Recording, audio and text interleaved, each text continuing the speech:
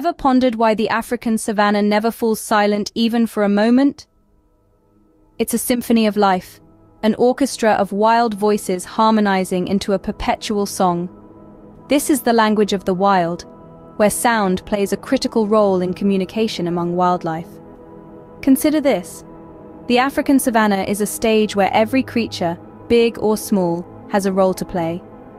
From the low, resonating grumble of the lion that echoes dominance and territory, to the high-pitched chirp of insects that signifies their presence and vitality. Every sound carries a specific message. It's a constant hum of communication, a dialogue that never ends.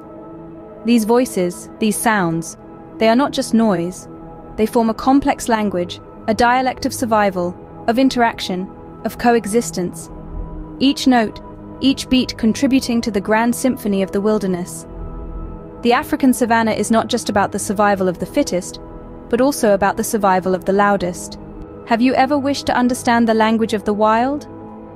Imagine being privy to the whispers of the wind, the secrets of the grass, and the symphony of the savanna. But this isn't just about decoding the melodies of the wild. It's about understanding a sophisticated and complex system of communication that ensures survival in one of the planet's most challenging environments. Let's begin with elephants, the gentle giants of the African plains. They communicate using low-frequency rumbles, almost imperceptible to the human ear.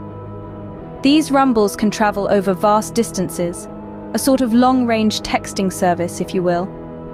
Elephants use these infrasonic messages to coordinate movements, find mates, and even to express emotions. It's a rich, textured language that speaks volumes about the depth of their social bonds. Now let's turn our attention to the vervet monkeys. These agile creatures have developed a fascinating system of alarm calls. Each call is specific to a type of predator. There's a distinct sound for a leopard, a different one for a snake, and another for an eagle. This intricate language of fear and warning is so precise, it allows the vervet monkeys to respond appropriately to each threat, whether that means looking up to the skies or scanning the grass for danger.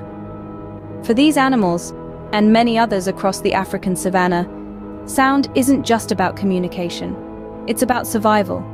It's about love and fear, joy and sorrow. It's about coordinating group movements, asserting dominance, and finding a mate. It's about expressing the full spectrum of emotions and experiences that make up life in the wild.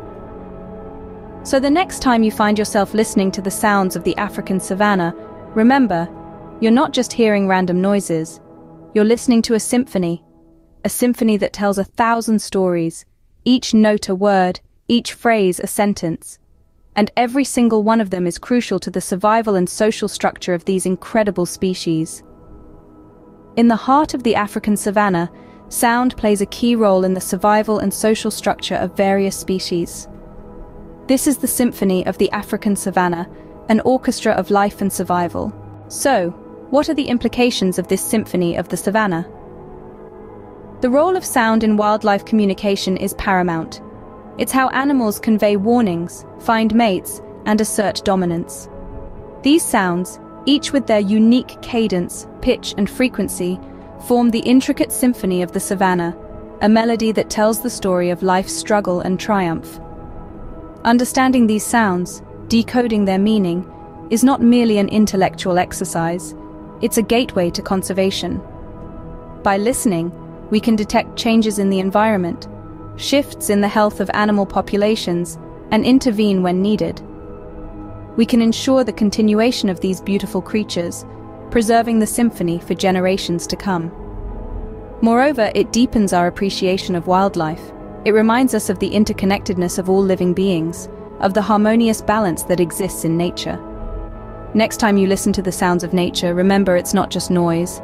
It's a melody of survival, a symphony of life.